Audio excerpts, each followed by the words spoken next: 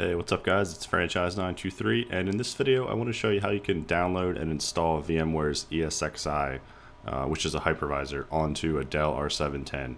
So that server back there is a Dell R710, and currently, or actually previously, I had Proxmox installed on it, which is a free and open source hypervisor.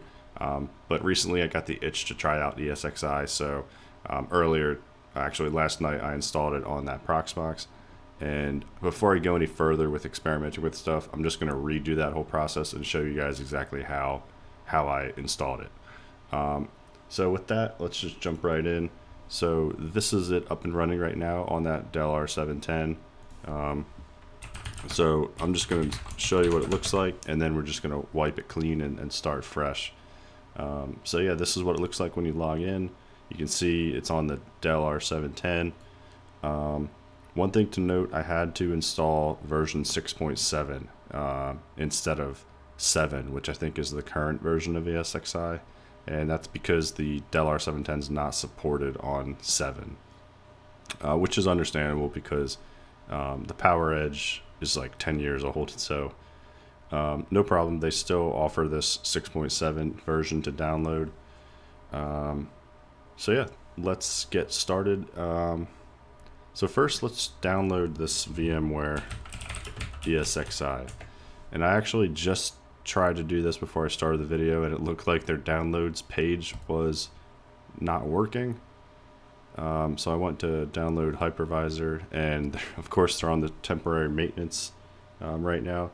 So I'll make a little supplemental video later and just show exactly how I downloaded this, but I already have this ISO downloaded in my downloads folder. So it's a pretty simple process. You need to make an account on VMware and then download the ESXI vSphere. But this is what the ISO looks like right there. So I originally tried 7 first and it didn't work, so then I had to go to 6.7. So just make sure you get this installer ISO file. And then once we do that, we're going to need to burn it to a USB stick. So I always use Rufus to burn to USB sticks. So just make sure it finds the right USB device. So that's what mine is called. And you can see it here, right here. I just need to find that, and then just find the ISO file 6.7 and just start burning this, and just click OK. Alright, so I finished. It took like 2 minutes, so let's close it. And now I'm actually going to log into my Dell R710. So the way you can do that is through iDRAC. So this just happens to be how I can access my iDRAC, and the username is root, password is Calvin, CALVIN, and I'm just doing this so I can restart the server. Before restarting, actually, remove your USB drive from your computer and plug it into the back of the R710. Okay, so I just got up and plugged the USB stick that has ESXI on it into the PowerEdge in the back, and now I'm going to click power on off. And I don't know if you can hear, but you might be able to hear the server in the background if I'm quiet. You can probably hear that running. So when I power it off, you should hear it get quiet for a second.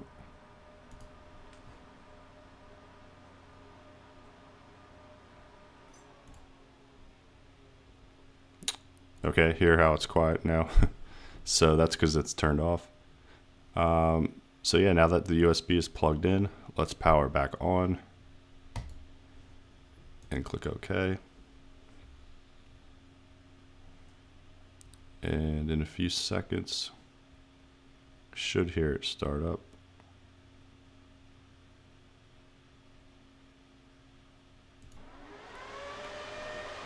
Alright, there, it just turned on. And now I'm actually going to open this virtual console preview so we can see what's going on inside the server. So if you're having trouble getting this to launch, watch one of my previous videos on how to do that. I'll put it in the description. because it took me I had to configure a few things. Basically, you just need to change some things with how Java starts it. So this is just going to allow me to not have to plug in a monitor, which is nice. So again, this is showing me what is actually going on inside the server. So the same thing as if you were to plug in a monitor directly into that server. So what we need to do now is we have to get into the BIOS of this, and we need to start that USB stick. We need to boot from the USB stick. Because if I don't boot from the USB stick, it's just going to start ESXI up again. So right now you'll notice this isn't going to work because my server's not running it yet. It's still booting up. So before it boots into ESXI, we need to boot into that USB stick. So this can take like a few minutes. All right, at this one of these screens, we're going to hit F12, I think. Yeah, or F11. We want to get into the BIOS boot manager. So just hit F11. Oops. F11, and it says entering BIOS boot manager. And this is sometimes kind of slow. Alright, so it's doing something different now. So basically just listing what devices or, you know, what's installed. I just heard the hard drive spin up, like the RAID drives spin up. So I guess the RAID controller just booted up.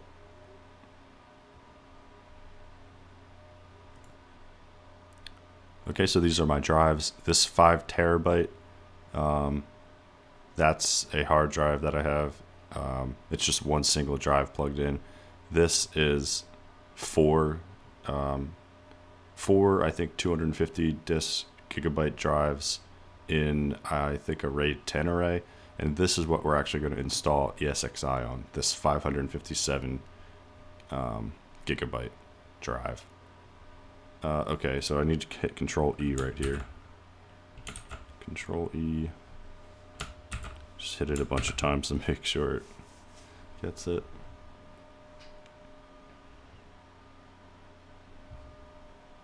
Okay, this can take like 5 minutes. So let me just pause the video for a sec.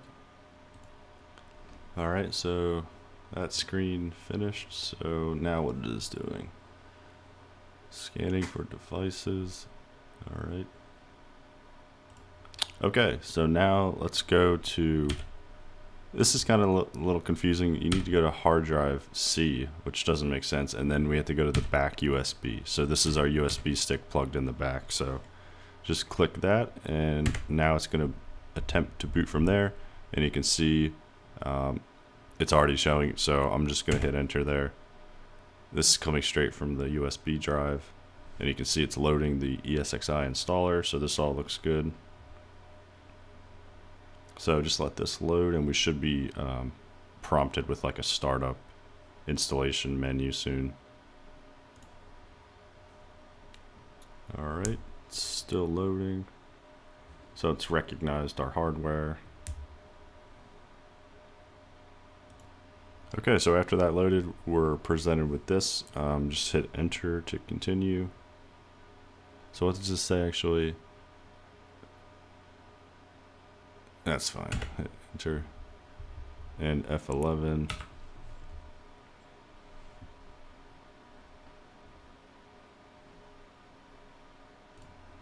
Okay, so now it's asking what disk do we want to install ESXi on. And you can see all of our drives are listed. So this is my hard drive. This is a single hard drive I have in there just for storing data like movies and music. The next one, this is where we want to install it, and it's actually selected, it looks like by default. That's my RAID with the SAS drives, and then that is the USB stick. So we don't want to do it that. We don't want to install it on itself. So just click wherever you want to install it and hit enter. Okay, so since I already have ESXi installed on it, it's saying, how do you want to handle that? You're probably going to see something different or not even see this. So I'm just going to totally overwrite this. because I want to start fresh. And now I'm going to hit enter. And now this is the actual install, so just give it a password. Whoa, the keyboard just went a little crazy there.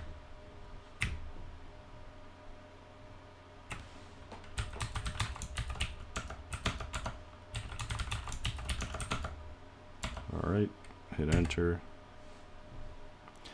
I did notice that, so this is saying, this was a similar error I was getting when I tried it with version 7 of ESXI. This warning is just saying this CPU may not be supported in future releases, and sure enough, it wasn't supported in 7. So this is just a warning that, like, hey, this is the last version that this CPU will be supported. So that's fine. So just hit enter, and that's fine. Just hit F11, and now it's installing. So I will say, like, this install process was a bit smoother than the Proxmox install.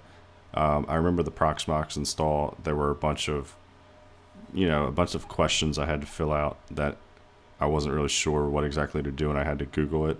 But with this, there was like 1 or 2 questions and it's installed, which is nice. So yeah, just let this run, and I'm pretty sure after this, it's just a matter of rebooting the server, and then it's up and running. So yeah, let me pause the video and let this install, and we'll resume shortly. Alright, so it finished installing, and now it's just saying reboot it, but before you reboot it, just remove the USB stick. So go ahead and remove the USB stick, and then hit enter to reboot the server. So yeah, I'm just going to remove the USB stick and let the server reboot, and then we'll pick the video up from there. Alright, so I just hit enter, and it's rebooting. Shutting down some stuff. Should hear the server turn off shortly.